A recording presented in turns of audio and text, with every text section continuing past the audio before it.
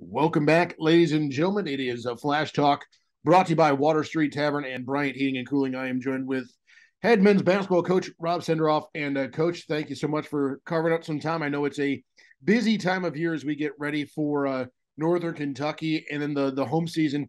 And it's hard to believe that we're already here. Next week, it's everything started for serious.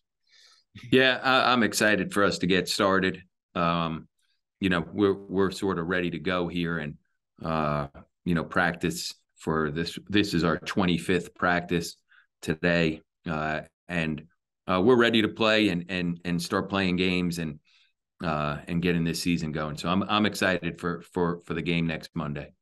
Well, you guys have wrapped up, obviously, the closed scrimmage season. We did have a nice little open exhibition for our fans to take a look at your squad. But as you guys have gone through these scrimmages and these 25 practices, what have you learned most about about Team 107 as we get ready to tip it off?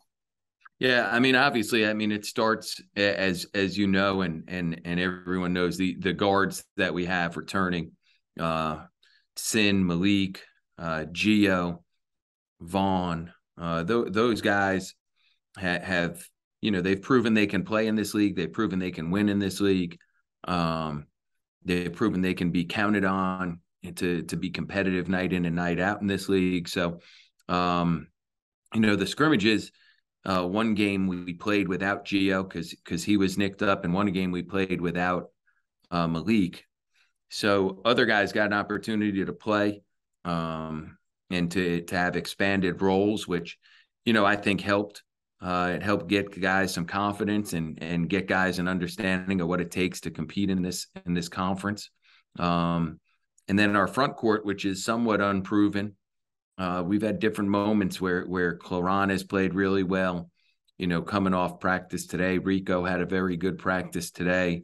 Akeem is coming back from injury, but is progressing. Chris Payton was playing really well, and he got injured, so he didn't play in our second scrimmage either. So I'm hoping he'll be back for Monday. But just looking forward to seeing how everybody gels and how we compete together as a group, and excited about it because we do know we have some players and some guys that we know can help us win games in this league. Well, let's talk a little bit about the schedule at hand because what got launched here a few days ago was the men's mid-major top 25, and you and I have talked at length about your schedule as a whole and how competitive it is. And we're talking double-digit members of your schedule are either ranked in this list or receiving votes. So, I mean, you Is that guys true? are Yeah. putting together a pretty phenomenal college basketball lovers schedule, and it starts with NKU comes in ranked 19th in the mid-major poll, but like you, atop their league in the Horizon. So, what can we expect from the Norse? Yeah, listen, really good team, well-coached team. One of our former guys here is on staff there, Eric Hout, and the head coach there is an excellent coach, Darren Hornman. And they returned their three leading scorers from last year's team. So they lost in the Horizon League championship game. I think they were 20-12 overall, and returned their top three players from last year's team. So they're experienced. They have quality players picked to win their league, like you mentioned, and have one of the leading scorers in their conference, have one of the leading rebounders in their conference, have the freshman of the year back in their league. So it's going to be a challenge, very similar to what we'll face when we play in January and February in the MAC. So, I like in this game to, in conference play when we go play, at Toledo. I mean, very similar. We go play at Ohio. Playing at Northern Kentucky is going to be a tough environment. It's going to be a well-coached team, and it's going to be a really, really competitive game that we'll have to play well in to win. But, early in the year, the winning's important. Obviously, every game's important, but just trying to learn, what we can do in those type of environments is going to be important as we move forward. Yeah, and you look at who you're playing away from the friendly confines of the MAC Center. I mean, you're at Houston, at College of Charleston. That's a College of Charleston team that's receiving votes in that mid-major top 25 poll, at Gonzaga, at Cleveland State, and then a neutral site game against a New Mexico State squad that's also ranked. So you guys are putting yourselves out there in, like you said, some tough environments, because when you get on a February night where either a Tuesday, Friday, or Saturday on the road in the MAC, it can get pretty raucous, and you guys are giving yourselves a kind of chance to test your mettle here early on. Yeah, that's what this is for. The non-conference, when you're in the MAC, the non-conference is to prepare you for league play, right? Obviously, if we do well in these non-conference games, that will only help us on a national scale. But regardless, it's going to prepare us for what we're going to see January, February, March, and we're going to use these games to get our team hardened up for what it takes to win on the road in conference play in a mid-February game and in a March game, because we're going to be tested throughout the non-conference, starting with Northern Kentucky. We then come home, play play Baldwin Wallace, which, again, home opener, playing a non-Division One. This is, as much as anything, I've had a tough time. The schedule's as hard as it is, and I've had a tough time getting those games. So we're playing Baldwin Wallace, which, it's meaningful for different reasons, but it's our home opener, and it's part of a doubleheader with the women who are playing Florida State, which is a huge game for them.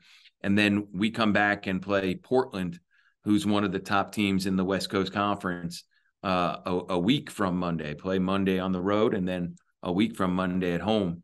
And that's going to be an incredible challenge. Just like as we move forward, we play a Wednesday morning game. Well, why are you playing Wednesday morning? Well, the MAC tournament, if you're the number one seed, you play early. So we're trying to get ourselves all sorts of looks at what we're going to see as we prepare for this season. And we're gonna test ourselves for sure. I know you mentioned that, and I wanted to sleep well tonight, and I think you're now going to make it tough for me on a midweek. I'm supposed to only sleep poorly the night before games and night of games. Now you're going to have me sleep poorly, 4 days before tip off. So thanks, Dan.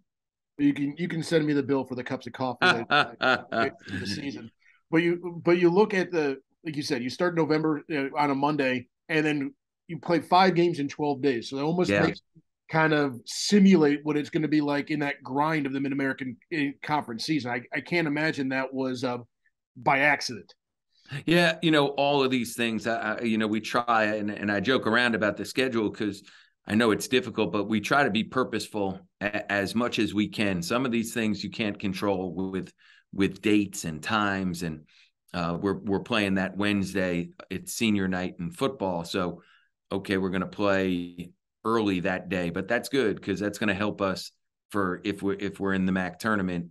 You could potentially play an 11 a.m. game in the MAC tournament. So we wanted to play early. So those things are all good, and we try to be intentional as best we can with our schedule and who we're playing and where we're playing them when we can. And some of these things are a little bit out of your control when it's hard to get games, or you're having a tough time getting a date, but you want to play a game. So there's some challenging, 5 and 12 days, like you said, but all of these things will test. It'll test our depth. It'll test our toughness. It'll test our recovery. It'll test our conditioning.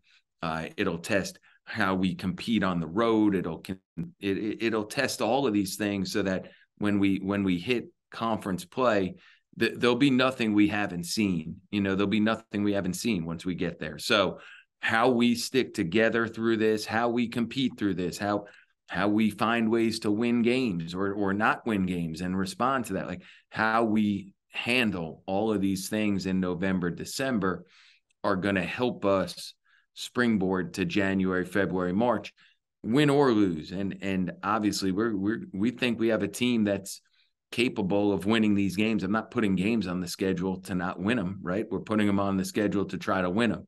So let's go out there, see what we can do. I just saw a video that Coach Cal did, talking about Kentucky and saying, you know what, they're not ready, and they've got All-Americans on their roster. So it's tough when you're putting your team together and we've got new faces and trying to get them all, on the same page. But we'll get there. I'm not, we'll get there, and let's enjoy, the process of becoming the team we can be. Well, the process starts for us at home, getting to see you live and in person on a Thursday at 5 against Baldwin Wallace. So for the uninitiated, or those that may have missed the exhibition that we had, what can we expect from Team 107 here as we get ready to go? Yep. For us, being competitive is first and foremost. Like that's one of those non-negotiables here in the program. So you got to be competitive, and we've got to compete together. We want to be an unselfish team that roots for each other, that enjoys each other's success. We want to be a team that is the first to the floor when the ball's on the ground. We want to be a team that takes charges when there's charges to be taken. We want to be a team that covers up for each other on both ends of the floor. So, that's what I expect. That's what the program's, been built on well before Team 107. That's how it is. And, one thing about the program here at Kent is sort of, to some degree, you adjust to the program and the program doesn't adjust to you. So that's what these guys, when you mention Sin and Gio and Malik, that's part of their job with the new guys, Vaughn, to instill that. And that's what we've done during these practices. Like, this is how we do it here. And, I'm not interested in how you did it in high school or prep school or junior college or at this school or that school. This is how we do it here. And that's what it takes to win. It takes sort of what it takes. So we'll be ready to go. And I'm not going to sit here and tell you we'll be firing on all cylinders on day one. I hope we are. We've had good starts to the year, so I expect us to play well. But we're going to get there at some point because we have too many good players with high character, with high basketball character. That's a term we talk about a lot too, is having high basketball character, caring about winning and putting winning first. So we have a group that's how we are. So we're gonna compete and be proud to represent Kent State, and hope that our fans and everybody who's following you and listening to this, will come cheer us on, because the Mac Center, when it gets rocking, there's very few places as hard to win in as the Mac Center. So when we're home, and we don't have a ton of home games non-conference, but when we're home, we need everybody there. We need them there, and we need them loud, and we need them supporting our guys. So hopefully we can have that. It would be great. Like you said, it gets started at home Thursday, November 10th, 5 p.m. against Baldwin Wallace. Like you said, you're the lid lifter of a fantastic doubleheader. Yeah. Let's plug, as always, ksutix.com. That's ksutix.com to come see you live and in person. But Coach Senderoff, thank you as always for a few moments of your time. We're looking forward to tipping things off and getting the madness off and running. Absolutely, Dan. You're the best, man. I appreciate you having me. And let's get everybody out there for our home opener on the 10th and moving forward. So go Flashes. Thanks, man.